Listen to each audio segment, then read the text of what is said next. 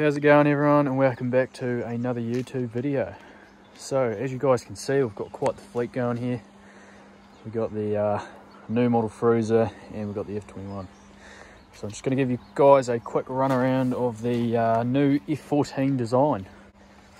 So a lot of people have been interested in this design of F14.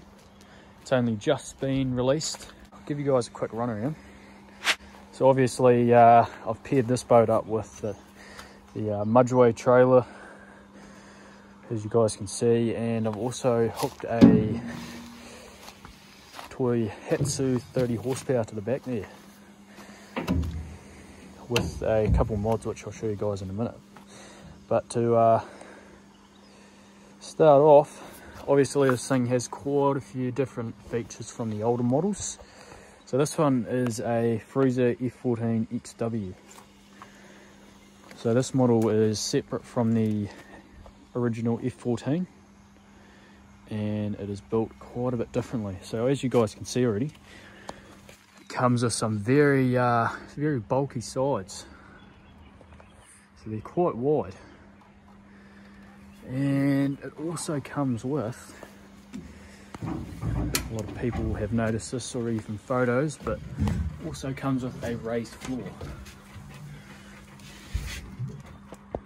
Pretty handy, especially now that the edge in here has been quite a bit shorter. It reduces the chances of slipping or anything like the older models. But yeah, you get quite a bit more space now, which is quite handy. Fit a lot of dive gear in there. You can have people standing over here and over here, and there's not a lot of what would you like to call it, a lot of clustering about. But yeah, put quite a few extras on this one. So these are handrails, which come in extremely handy, I'd like to say. So what you can actually do is, if you have dive fins that are quite long, you can actually shove your dive fins in here and they sit nice and snug and they don't move. So you can use that as semi-storage, but not really storage. So anyone who's sitting on this chili bin, which is an Icytech 56 litre bin, so she's good size, but she also works as a seat. So if you wanted, you can sit down here and then you have grab rails either side, which comes in particularly handy on those really rough days. And for yous who don't already know this already, you can also buy a anchor seat, which come with the original models as well. But yeah, you can actually have this as a seat up the front, and it also doubles as an anchor locker, as you guys can see. So you can store your anchor in there nice and snug away, doesn't get tangled. And yeah, use it as a seat as well, which can be quite handy. And yeah, I've also upgraded this model to alloy rod holders. So one there, some on the other side, another two. And yeah, got the bait board sitting on rail blazers.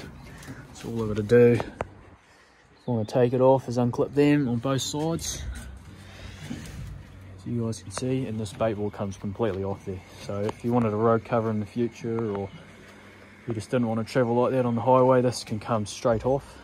And you can also adjust the little wee mounts on the bottom, just like so.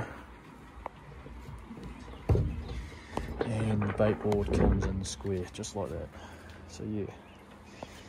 Also comes with wee holders for your knives too, which is quite handy, which I quite like.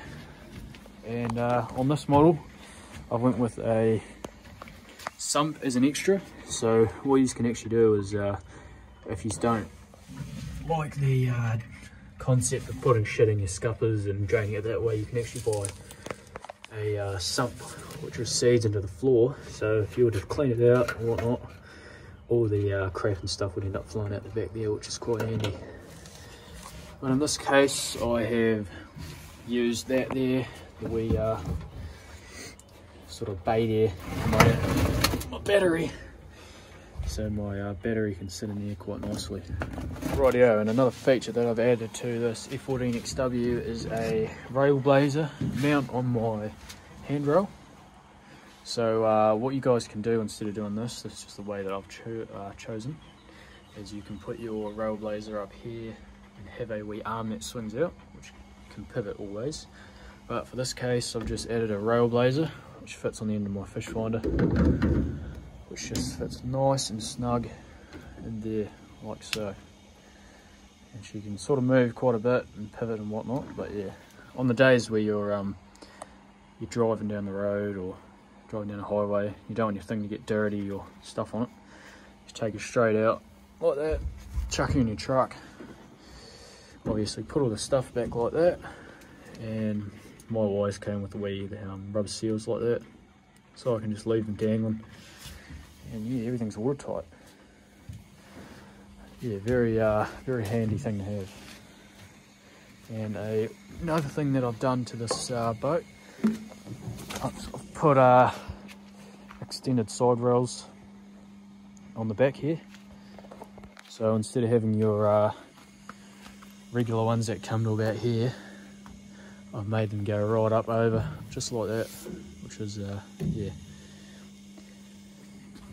It's way better trying to get on the boat when you have something a bit higher to leverage off, which is quite nice. But yeah, she suits the boat pretty good. I've also put a wee mod on the motor. So a lot of these motors come standard with not a lot of wiring and stuff like that. The 50s do, but I don't think the 30s come with a lot. But what I've done is I've wired in a regulator rectifier, which is this little thing right here, as you guys can see.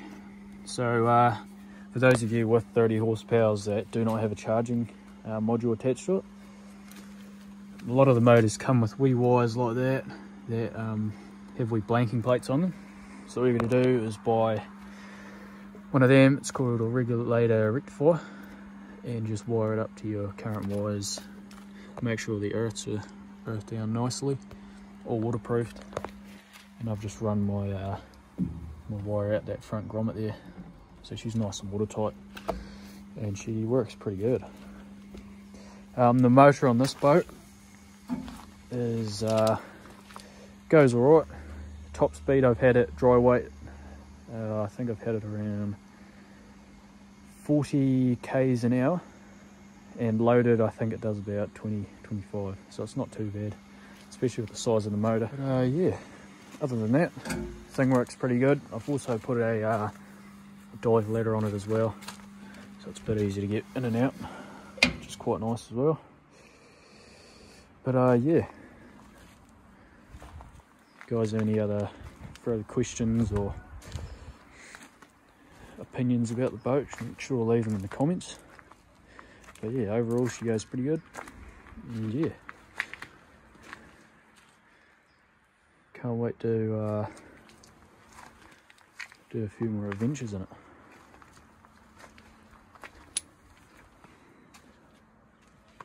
But yeah, make sure to like and subscribe, and yeah, I'll see you on the next one.